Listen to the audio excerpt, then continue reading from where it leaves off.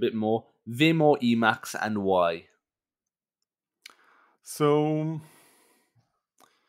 I mean, I'm not biased to any of them, and I'm always interested in watching videos that help you improve your development workflow. I always feel that my development workflow is not optimized enough, that there's a lot more that I can do in whatever environment to improve my working speed.